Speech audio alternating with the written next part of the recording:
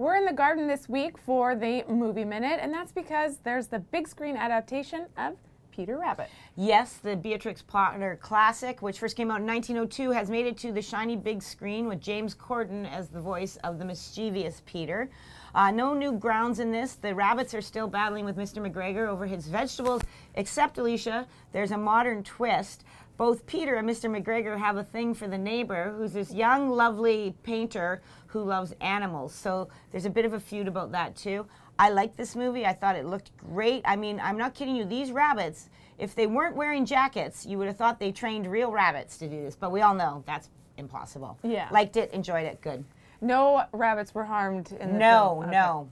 No rabbits harmed. But there were a few feelings hurt. Talk about the controversy. Yes, there's a scene in the movie where the rabbits are fighting Mr. McGregor, and they find out that he is allergic to blackberries. So they pelt him with blackberries, as you would do if you're a rabbit with a blackberry gun. He has to get an EpiPen to obviously stop from going into shock. And it turns out there's some people out there in the real world that are upset about that, say that's bullying against kids that might have allergies. I guess you leave that to talk amongst yourselves, maybe talk to your kids beforehand, but you carry an EpiPen. What do you think? Blue to the sky, orange to the thigh. And that, yeah. Is that, can I say that? Yeah. Is it worth the popcorn? Yeah, it's worth the popcorn. I took a 6-year-old. She was tickled pink, and I laughed at it, too. So, yeah, thumbs up. All right, hop to it. There's your Movie Minute. Hop to it.